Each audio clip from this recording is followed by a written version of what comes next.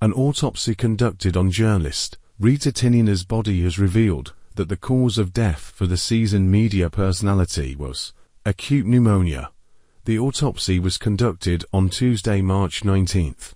Morning by pathologists at UMash Funeral Home led by government pathologist Pete Ndegwa. Speaking at the funeral home, the family spokesperson Timothy Nyoga said they are satisfied with the results. Earlier, the police report filed by Rita's sister at Kaleshwa police station stated that the late journalist struggled with a severe fever in the 5 days leading to her death.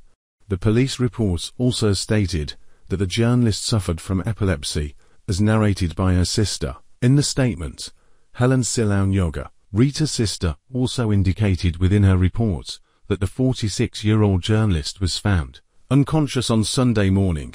However, upon arrival of paramedics, she was declared dead. Her colleagues from the Nation Media Group had stated they learned of the death upon visiting her home after she failed to report to work on Sunday.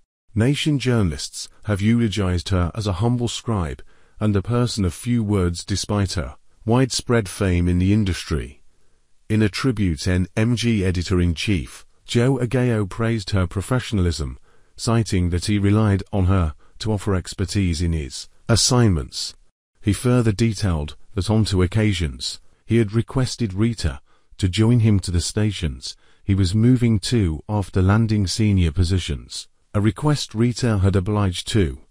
Agayo also noted that Rita was set to make her on-screen debut as NMG after rejoining Nation as an editor.